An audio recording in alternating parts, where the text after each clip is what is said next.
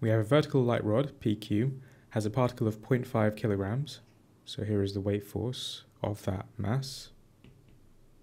And then we also have a particle of Q attached to it, 0.75 G, downwards. And that forms our system. We're told the system is accelerated vertically upwards, so both of these particles will accelerate upwards. I'll call the acceleration A. And we're told that this occurs because of a vertical force of magnitude 50 newtons that is applied to Q. So Q will be pushed upwards with a force of 15 newtons. And we're asked to find the thrust in the rod. So we need to think about which direction will the thrust in the rod be. So let's try and think of this intuitively. Object P is experiencing an upwards acceleration. Right now, we only have a downward force of 0.5 G acting on P. Therefore, there must be some kind of upwards force, and that would be the thrust. So the thrust minus the 0.5 G, that will be the overall upwards force that will cause P to accelerate upwards. And similarly for Q, well, P is above it. P is pushing down on Q, so the force from the rod on Q should be downwards. So force of T on Q acting downwards. And if you're not sure of the difference between thrust and tension, think of this example. Imagine if you're holding your pen across your chest horizontally. So here is the pen, here's one of your hands, here's the other, and then you're pulling the pen apart. So if you're pulling something apart, then there will be a tension force in the object. And if you imagine your hands slipping or the pen breaking, then your hands would fly apart away from each other. So for that reason, the pen must be pulling your hands together. Your left hand will be pulled towards the right, and your right hand will be pulled towards the left. And that will be the direction of the tension force from the rod, or from your pen rather, on your hands. And for a thrust force, so imagine the same scenario. So you still have your pen across your chest horizontally, but now instead of pulling it apart, you're pushing it together. So if you're pushing it together, there is a compressive force in the pen. Whenever you have a compressive force in an object, like a rod, like your pen, then there will be a thrust force in that object. So as you're compressing this pen, you're pushing your hands together, or trying to push your hands together. The pen is exerting an outward force on your hands to resist this force. So therefore, the thrust force will be towards the left on your left hand, and towards the right on your right hand. They're usually given the same symbol, T, but they can mean different things depending on whether you have a compressive force or a tensile force. A tensile force means a pulling force. So when you have a tensile force, there will be tension. That's when you're pulling something apart. And when you have a compressive force, when you're pushing something together, you will have a thrust force. Okay, so now that we have our force diagram, we can then work out what T is. There's a few ways in which we can do this. We can consider P and Q separately, and we can also consider the whole object as one system.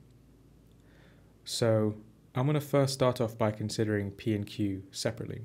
So for P experiences two forces, the tension going upwards and the weight going downwards.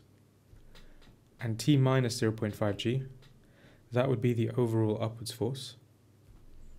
That will therefore be equal to the mass times the acceleration, as this is the resultant force, so it's equal to ma.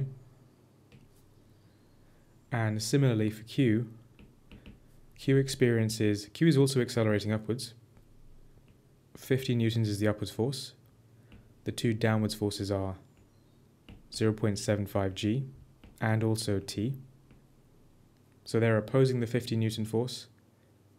This is the overall upwards force, and that will then be equal to ma, so 0.75 A. So I'm going to call this equation 1, equation 2. So we could stop here.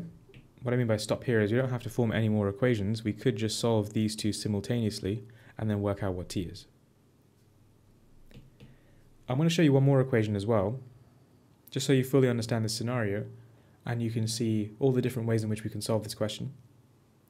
So if we were to consider the object, so the two masses as well as the light vertical rod, as one single object, one single mass, that one single mass has an overall weight of 1.25 G, and the upwards force on the overall mass is the 15 Newton force. The thrust forces are internal forces. An external object is not exerting this force on our system, so the 50 Newton force is an example of an external force.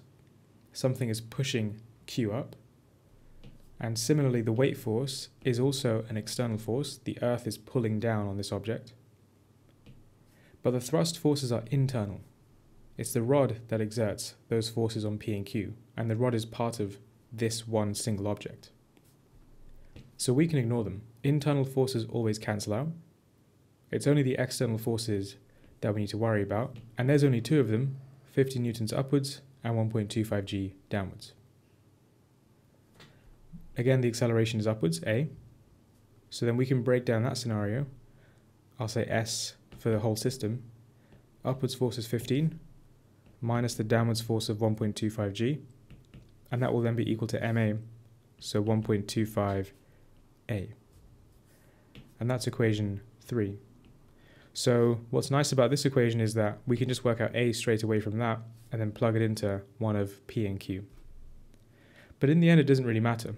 So long as you've got two of these equations and you're working, you should be able to work out T in the end. So I'm going to solve equation 3. Equation 3, if I rearrange it, becomes A is equal to 15 minus 1.25 g all over 1.25. And this will give me 2.2 meters per second squared. We can then put this acceleration into equation 1. So equation 1, t is equal to 0.5 a plus 0.5 g. That's just bringing this over to the right side. Type this into your calculator, and you end up with 6 newtons, which will be the final answer.